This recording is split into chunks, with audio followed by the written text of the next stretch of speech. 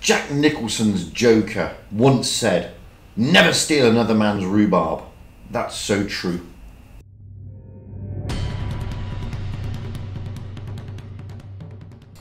Hello again everybody, and welcome back to Fujit's Blitz. This is a really quick video. Basically, I rolled out this morning on the Asian server in the WZ112-2.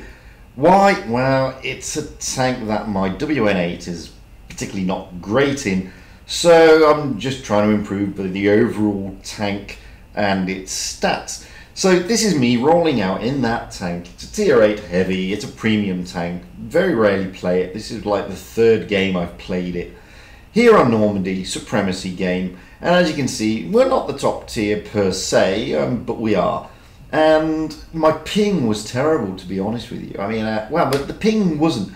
The ping was riding at about 90, but my package loss, which you can't see here because I've recorded this from my EU account, is running at about 5%. So here I am, being bullied a little bit by an IS-5 and a Chieftain, both formidable tanks. But, you know, this little Chinese heavy can really cope with these tanks if you play it nicely. And if you angle it just the right way, you will get some really good bounces. I mean, the IS-5 hasn't got the best penetration anyway.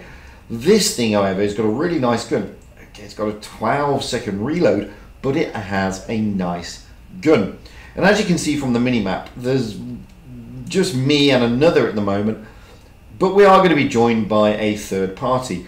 I've got two tanks camping in spawn. We're already a tank down, so it ain't looking great so far. But we do have two bases.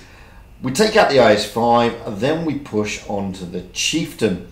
Poor old Chieftain, he's been hitting me really nicely. He gets my hit points down, but now I'm going to be able to face hug him, and he's not really going to be able to do much.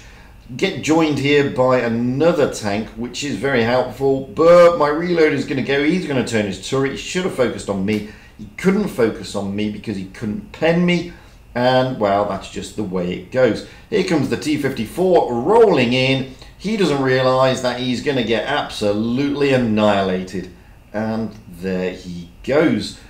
We are now even Stevens on the tank front, up on caps. However, that SU just puts a lovely roll into the T-44. Opens himself up, however, he gets spotted, allows me to put another roll into him. I'm going to back away.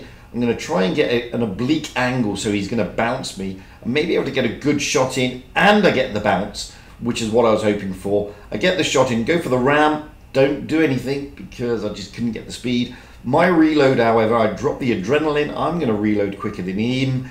I managed to take him out. 4 kills. It's now 3 on 3. The IS-2 SH is giving the IS-6 a hard time. I think the IS-6 is actually AFK. So there's no chance that we're going to manage to keep the IS-6 alive.